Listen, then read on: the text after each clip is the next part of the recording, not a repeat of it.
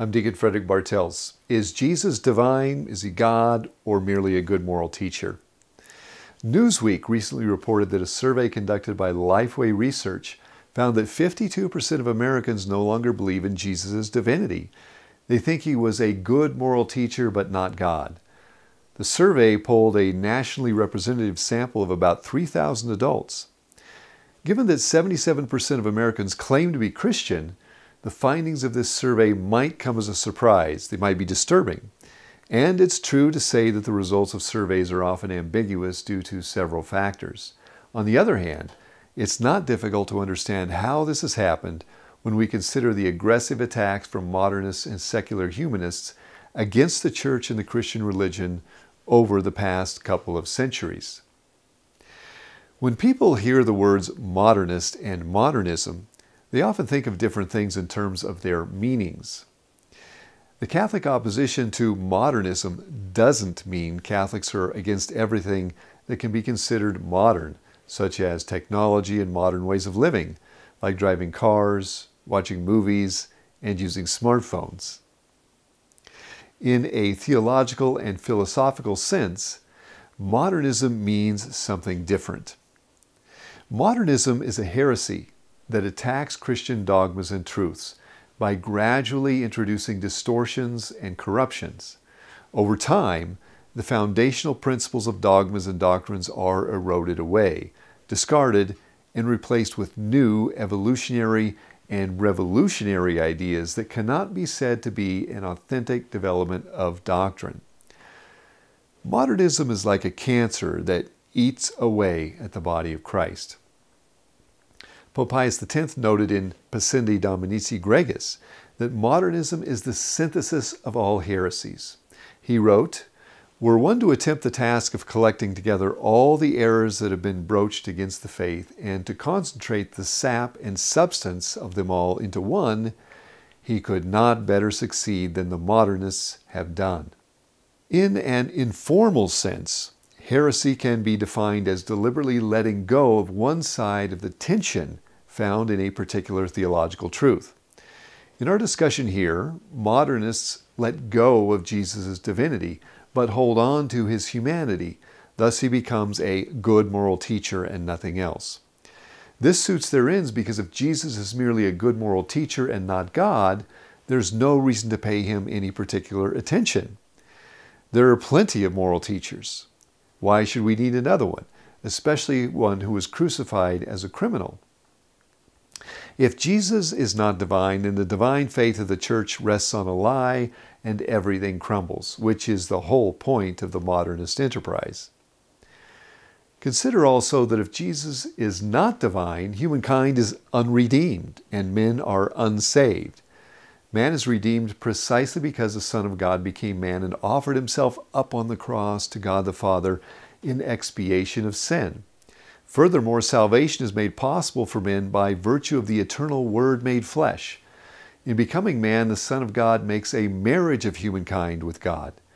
His voluntary death on the cross is a saving death that opens the heavens up before us, provided that we have faith in him and receive the sacrament of baptism, which is the normative means of salvation by virtue of configuring us to Christ. The tension between Jesus' divinity and humanity must be maintained. It's disastrous to overemphasize one of his natures at the cost of the other. The Lord Jesus is true God and true man. He is perfectly God and perfectly man. Jesus is the incarnate Son of God who, conceived in the flesh in the womb of the Virgin Mary by the Holy Spirit, assumed an individual human nature to his divine person. Christ is the second person of the Holy Trinity who perfectly possesses a human nature and is therefore the Word made flesh, fully God and fully man.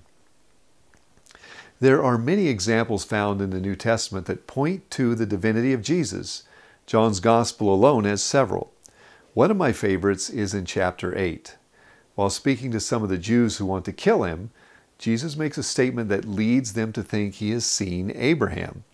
Questioning Jesus about this, they say, "You are not yet 50 years old, and have you seen Abraham?"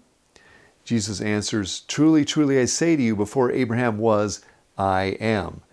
Jesus' I am statement echoes back to Moses' encounter with God at the burning bush. There, God reveals his name, saying, I am who I am. The Jews listening to Jesus knew full well that he was putting himself on equal terms with God. Consequently, they intended to stone him to death for blasphemy. Jesus is not merely a good moral teacher. In his book, Mere Christianity, C.S. Lewis gave an excellent argument against that nonsensical idea. The heart of his argument consists in this piece of logic. If Jesus is not God, then he was either a liar or a lunatic. If he was a liar, he most certainly could not have been a good moral teacher. If he was a lunatic, then we cannot trust anything he said.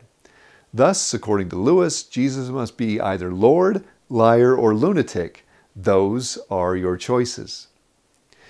While it's true that we cannot prove in a scientific way that Jesus is God because divine and spiritual realities are beyond the scope of the physical sciences, the evidence in favor of his divinity is extensive. Nevertheless, it's only through the eyes of faith that Christ is unveiled in all his truth, beauty, goodness, and splendor. In faith, he is revealed as God and man.